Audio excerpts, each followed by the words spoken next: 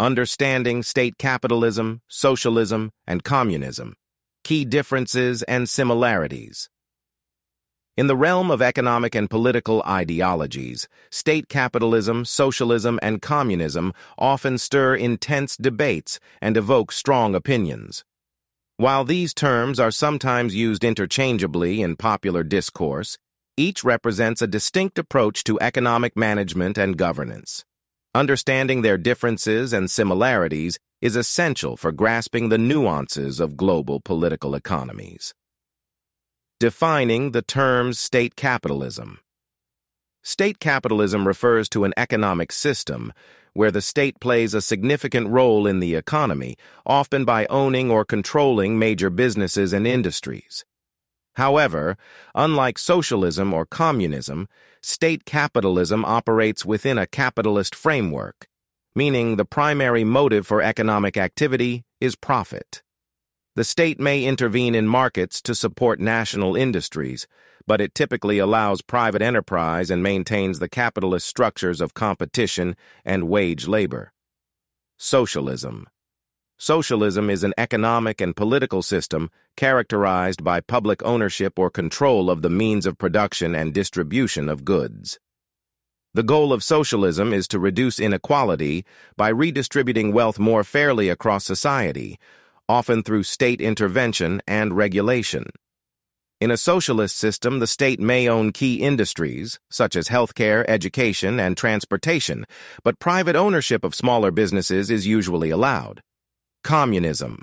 Communism is both a political ideology and an economic system where all property is publicly owned, and each person works and is paid according to their abilities and needs. It envisions a classless, stateless society where the means of production are communally owned, eliminating the concept of private property entirely. The ultimate aim of communism is to achieve a society where wealth and power are distributed equally, and all forms of social hierarchy are abolished. Key differences. Ownership of means of production. In state capitalism, the means of production can be owned by both the state and private entities. The state may own significant sectors of the economy, such as energy or transportation, but private capital and enterprise are still allowed and even encouraged in other sectors. In socialism, the means of production are predominantly publicly or collectively owned.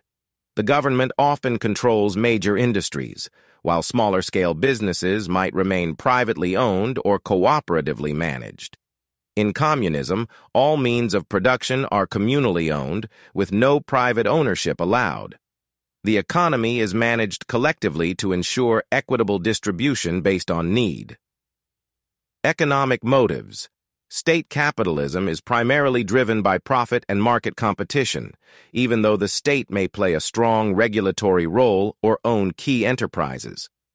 Socialism aims to achieve social equity and reduce economic inequality by redistributing wealth and providing social welfare programs. Communism seeks to abolish profit motives entirely, aiming for a classless society where resources are distributed based on need, not market dynamics. Role of the state. Under state capitalism, the state acts as a significant market player, intervening to protect national interests, but generally operates within a capitalist framework.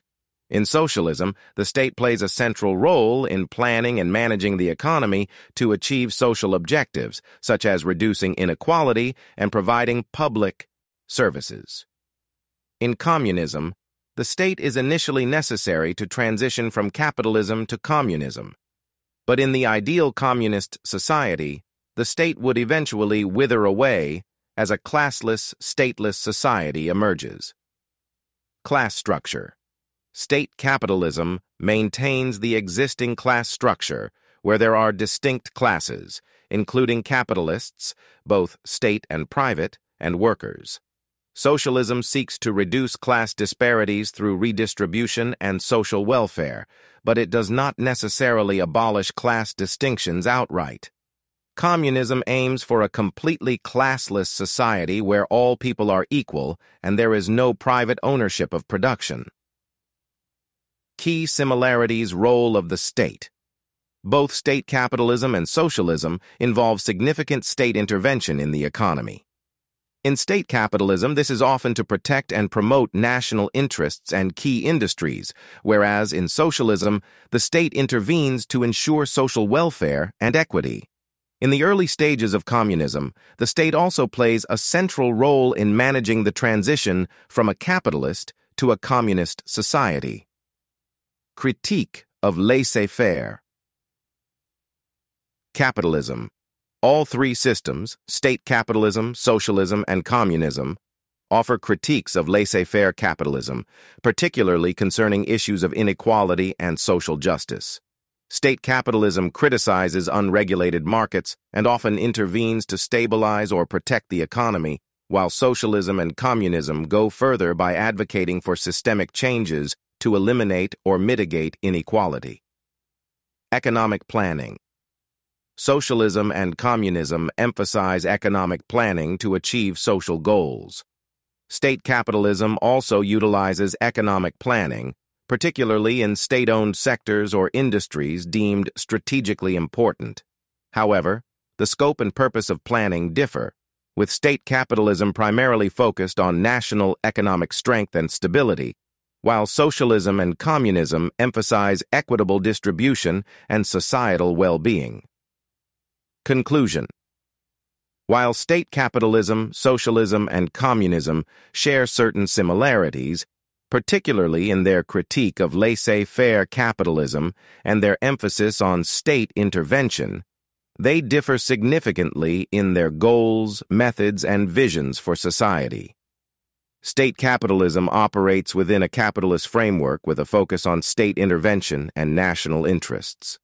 Socialism seeks to balance economic growth with social welfare and equity, advocating for public ownership of major industries and wealth redistribution.